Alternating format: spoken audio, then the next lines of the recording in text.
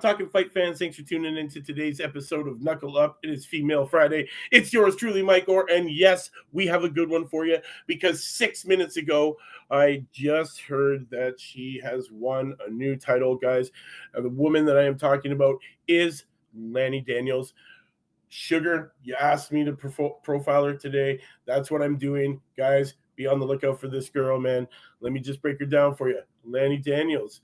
She is now 7-2-2 heavyweight. She's wearing the crown, guys. She is ranked number 1 out of 3 in New Zealand, number 1 out of 24 in the world in the heavyweight division, guys. She's only 34 years old. She's known as the Smiling Assassin. Guys, she just took on today Sequita Hemingway in an 8-round battle for the Australian National Boxing Federation Australian Heavyweight Championship. And she won an 8-round unanimous decision win. She's already scheduled for her next fight. That one is coming your way, guys, May 27th, 2023. That one will be against Lani Daniels. This one is for the IBF World Heavy Vacant title. So she is taking these titles. You know, guys, be on the lookout for this girl. Let me tell you how she started it all out, guys.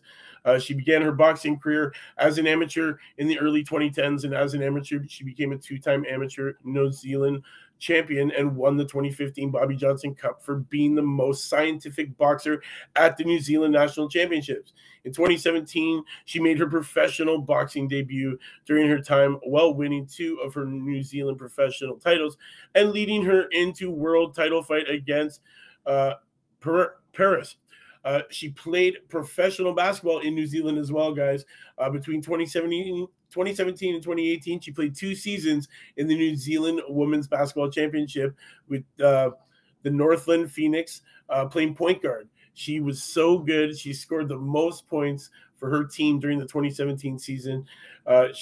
She would usually wear the number 7 jersey. She retired from basketball to chase her dream as a professional boxer, hoping to become a world boxing champion.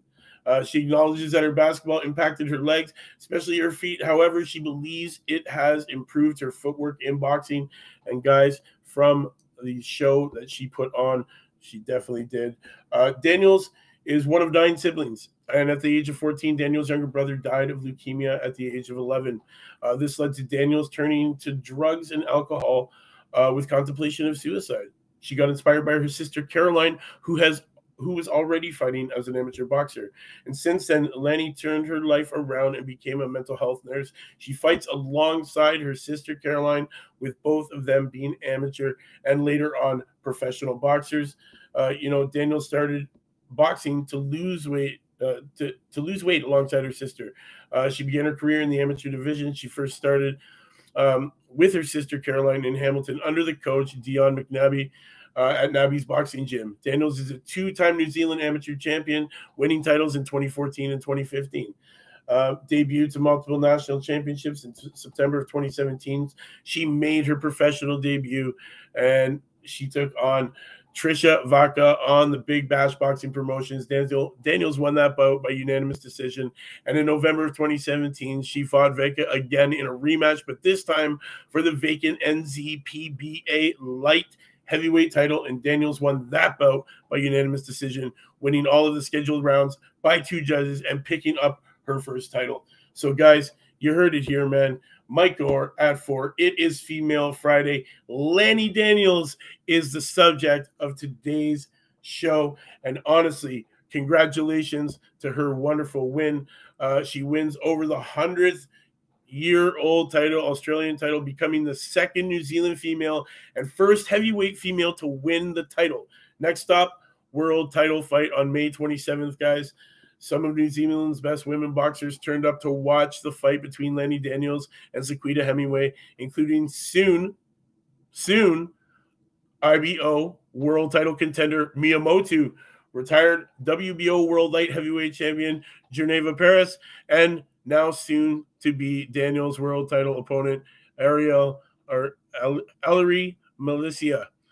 Granted, Gervonta Paris and Miyamoto helped Daniels prepare for this fight.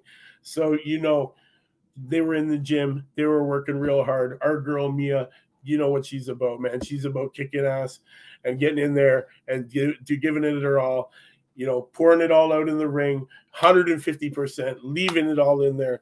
So you know that Lani was definitely ready to go for this fight, and that's why she came through with this wonderful unanimous victory over 8 rounds to capture that vacant Australian National Boxing Federation Australasian Heavyweight Championship. You heard it here, guys.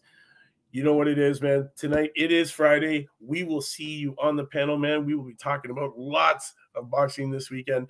So make sure you come and join us, 7 p.m. Eastern Standard Time on the platform. You know what it is, man. Talkin' Fight, bringing you all the up-to-date, minute-to-minute, everything that's going around in boxing, man. You know what it is. We got our ears to the streets. We got the people for you to watch. It's Mike Gore. It is 4, and we will see you later on tonight. Same time, same channel, 7 o'clock panel. You know what it is. Peace.